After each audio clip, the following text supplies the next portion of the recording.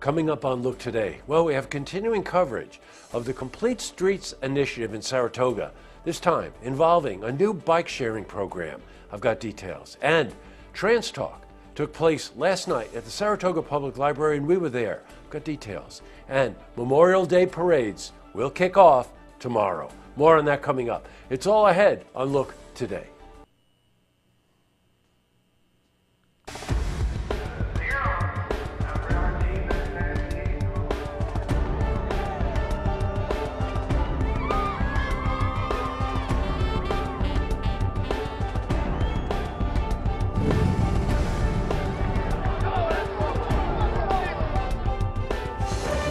Welcome everyone, I'm Jay Hood Jackson and this is Look Today. Well, in tonight's program, I sit down with June McClellan. Now she's the Executive Director of AIM Services, Inc. And we're joined by Tom Flynn, the President and CEO of Jaeger & Flynn. And they're here to talk about upcoming fundraising golf tournament called Grip It and Rip It. I also sit down with Michael Billock. Now he's the board president for the Adult and Senior Center of Saratoga. And he's here to talk about their upcoming fundraiser. Plus, we've got your weather for the Tri-North counties. But first, these headline stories. Well, in our lead story, we have continuing coverage of the Complete Streets initiative in Saratoga. One component of this initiative just in time for spring and summer. It's a new partnership between CDTA and the city of Saratoga, a bike sharing program that's going to start this summer. Residents and tourists alike will be able to pick up bikes at designated stations. Now, with the help of electronic applications, people will also be able to pick up bikes at remote locations. Now, this will promote more cycling and more tourism. We spoke to Kate Maynard. She's principal planner for the Complete Streets initiative. One of the concepts, and this I think is embraced by the economic development community, is that sense of being able to either reach Saratoga Springs via train or another mode, carpooling potentially, or driving here, and the ability to leave your car and have options. Mm-hmm. So to be able to walk.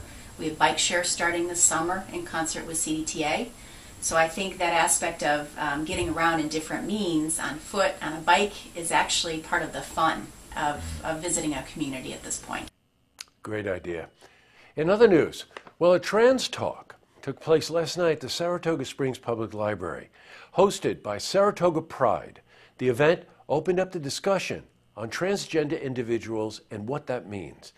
Regarded as a highly sensitive and somewhat controversial topic, the panel discussion invited all transgender individuals to speak and share their experiences. Well, we were at the library and we spoke to Joy Burke. She's chairperson of Saratoga Unites about the discussion. We are an open, welcoming community. We pride ourselves on our diversity and the quality of life in this beautiful town, and to make sure that all of our citizens are equally represented here, are equally accepted, that our transgender folks can use this right bathroom, you know. We just want to make life a little bit easier. All right, switching from news to weather. Today saw clearer skies, and there's a possibility of thunderstorms later on tonight. Well, let's see how the rest of the week is shaping up and take a peek at the weekend. For a more detailed look at our weather, let's head to the Glens Falls Weather Center for a look at your first forecast. Well, thank you so much, Jesse. As we jump into our first look forecast right now, we're going to notice we're watching a warm front down to our south, some more moisture carrying across portions of the lakes into the northeast as we go through the overnight hours of tonight. But we should see the rain shower activity holding off for now. 54 in Albany, 56 Burlington, Boston with some clearing skies. Back a little bit cooler to 49. For us, not a bad night, so we expect to see across the area temperatures mostly hanging in those lower to mid 50s in some spots. Fort Edward 52, Whitehall 51, and we'll see Glens Falls overnight low about 53. So not a cool night, but definitely not too warm either. We're going to see mostly cloudy skies with a little bit of clearing out here and there. The south flow with us as we go through the evening hours. Some light rain showers, a high of 64 tomorrow. Shouldn't see anywhere near the impressive totals. Maybe before it's all said and done, some spots picking up a half-inch of rain as we go for the next couple days. But we'll begin to see the damp conditions moving in early. Definitely overcast with a few chances of showers out the door. Temperatures about 55 to 58 degrees around the 7 to 8 a.m. hour. We'll continue to hang with those showers Friday. A brief break from the wet weather Saturday. We'll see some sunshine as we head into our extended holiday weekend. Right now, we could see some showers and thunderstorms joining us for our Monday. About a 50% chance of showers and thunderstorms expected at this time. Well, that's it from the Weather Center. Now let's send it back to you, Jesse.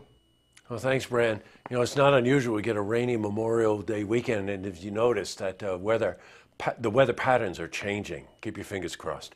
All right, back to the news. Well, Memorial Day is coming this Monday, and it's time that we gather together to remember those who died for our country.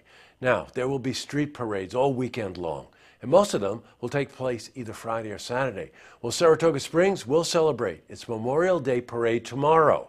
Now, we're at the City Council meeting where Mayor Joanne Yepsen made the announcement. Memorial Day Parade is coming up, so let's hope we have an evening like we did tonight. Broadway, Thursday, May 25th. Everybody mark your calendars. 6:30 p.m. we march, so get there early. 6:15 North Broadway. You know, everybody thinks about the holidays as, you know, time for family to get together, barbecues and all that stuff. But this one in particular, it's important to remember why we recognize this holiday. Up next, I sit down with June McClellan.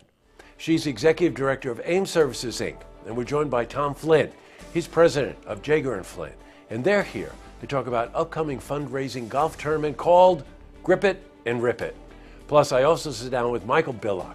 He's a board president for the Adult and Senior Center of Saratoga, and he's here to talk about their upcoming fundraiser, a real fun night. But first, if you see news happening, you want to share a story idea, how about join us for an interview? Give us a call on the hotline. The number is 798-8000. Well, that's all the time we have for this edition of Look Today. I've got a couple of lookouts. Just a reminder that the Memorial Day Parade for Saratoga will be in Saratoga tomorrow, Thursday, starting at about 6:30. Also tomorrow, we will be at the TechSmart campus for the Climate Summit, and we'll report to you on that tomorrow. And Lieutenant Governor Kathy Hochul, who was going to appear in Glens Falls today, that got moved till tomorrow. So we'll have a full report for you on that tomorrow. And just a reminder, please go to Facebook and tell us what you think. Ask some questions. We'd be glad to answer them. Tonight on Look TV, it's a Saratoga City Council meeting. And don't forget, tune in tomorrow night for the stories that matter to you. Good night, everyone.